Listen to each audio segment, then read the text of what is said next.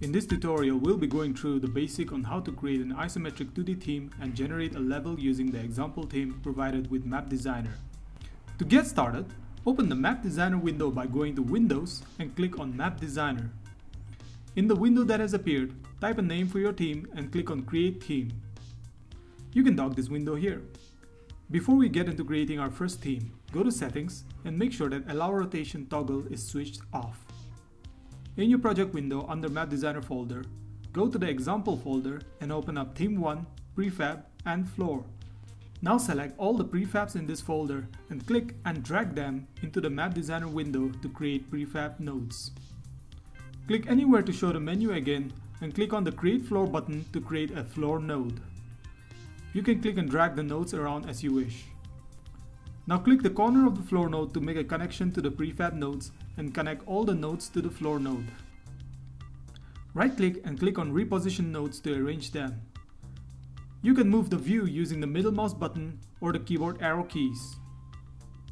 Now click on the green Generate Map button and reduce the map size to around 8. Under the Advanced options, set the floor offset position to X at 2.56 and Y at 1.28.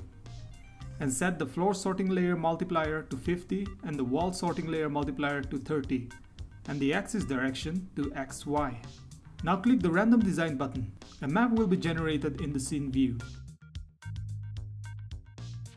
Now go back to the main menu and create a wall node. The wall node has 4 buttons: the top left, the top right, the bottom right, and the bottom left. In your project window under Walls, select the 4 walls with BL, meaning bottom left, and drag them to the node window. Now connect them as we did before. Do the same thing with BR, meaning bottom right, and TL, meaning top left, and TR for top right. Connect them in this order.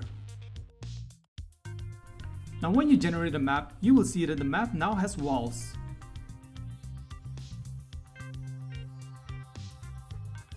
Using the same method, create a door node and connect the prefabs.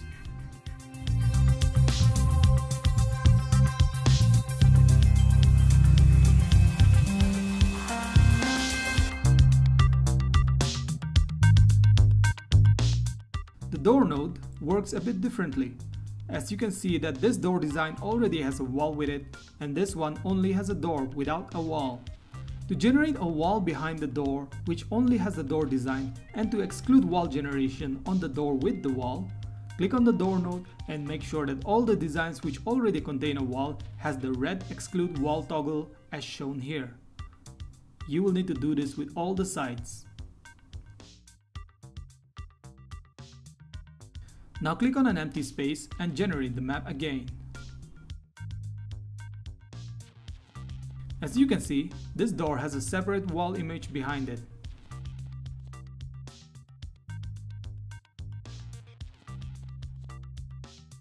And this one does not.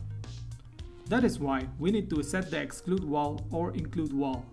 Now go back and create a window node and connect the prefabs as we did before.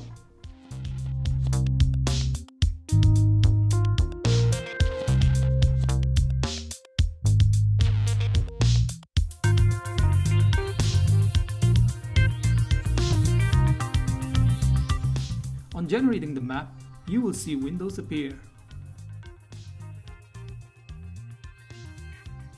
Now let's create custom objects. With custom objects, you can add decorations or collectible items such as health kits or even enemies to your map. For now, let's only create decorations. Select the 3 crates and connect them to this custom object. Create another custom object and connect the shelves to it.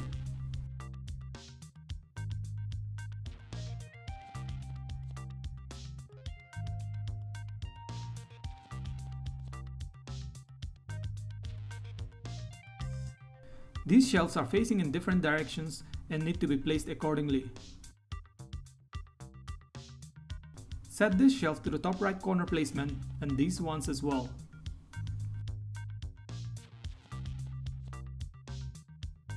These face in the other direction, so make them face the top left corner.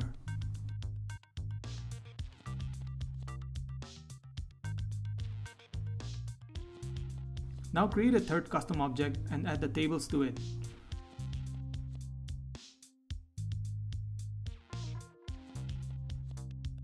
On generating the map now, you will see that all the objects have been created automatically and randomly.